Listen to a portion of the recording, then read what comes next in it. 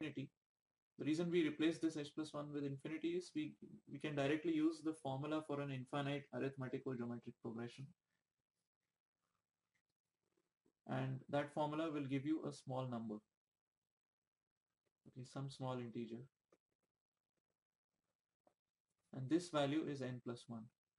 So basically the total time that build heap takes is less than or equal to n plus 1 times some constant c. And this means the total time is order n.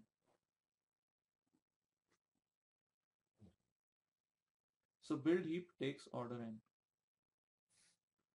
And in fact, you can see that we are building this heap right within the array itself, right? Because all the heapification steps are going to take place within this array. So we are given this input array on which we want to build a heap, and we can actually work in place to build a heap from it. And once we build a heap from it, we can do a sequence of n extract max operations to sort this array. Now somebody asked about, I mentioned a few minutes ago that we can do some optimizations for the heap sort algorithm. So assume that you have this array, which is a heap now. We have executed the build heap procedure on this array. We have built the heap in order n time.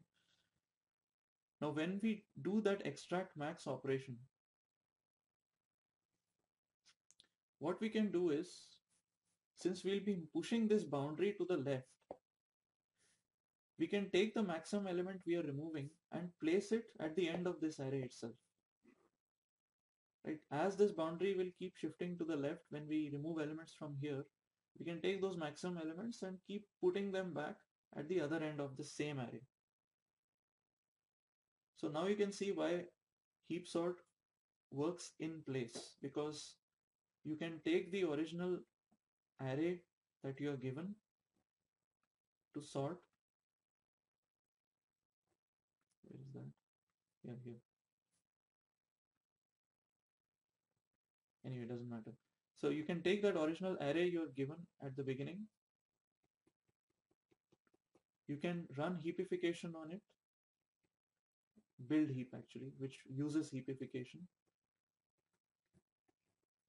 You can transform it into, the same array A now becomes a heap. And then you can do an extract max operation n times on it and store the elements that you're extracting on the other end. And as a result, what you'll have is at the end, you'll have a sorted array in the same location.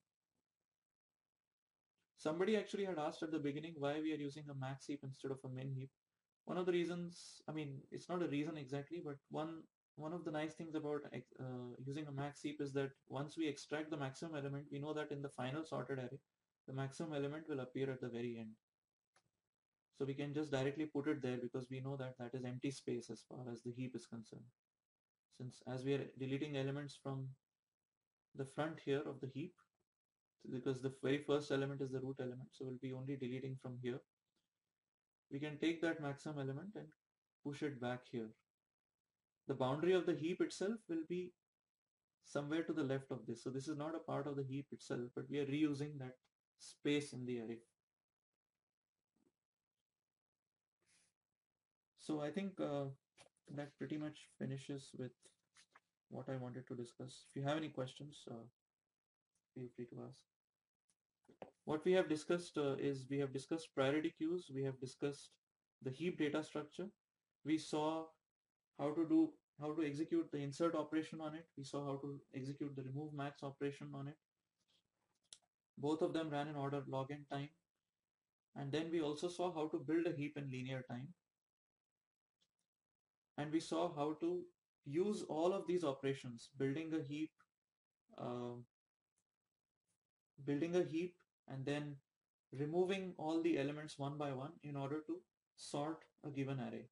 So we saw how heap sort can exploit a combination of these operations to sort a given input array in increasing order in place without using any extra space. So Feel free to ask questions now.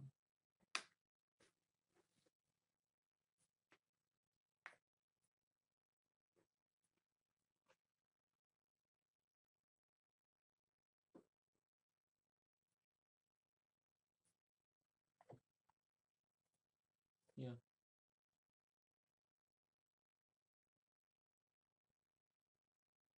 Hmm.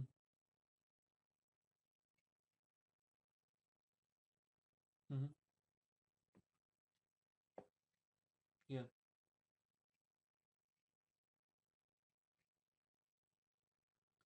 Yeah.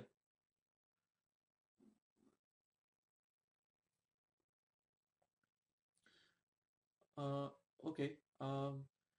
The right side inequality actually shows you that not only are the number of elements, not only is it order of log n, it's actually theta of log n, the height of the tree. If you've done asymptotic complexity, you know that theta is a combination of both big O as well as big omega. So log n is not just an upper bound, but it's also a lower bound. So it's a tight sandwich.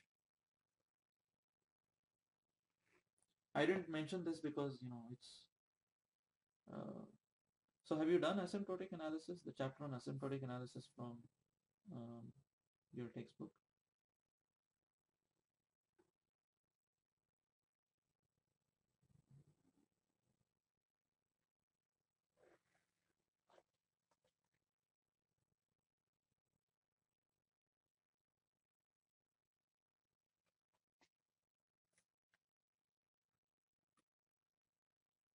Yeah. So what all have you like? If you're familiar with asymptotic analysis, then this may make more sense. What I just said,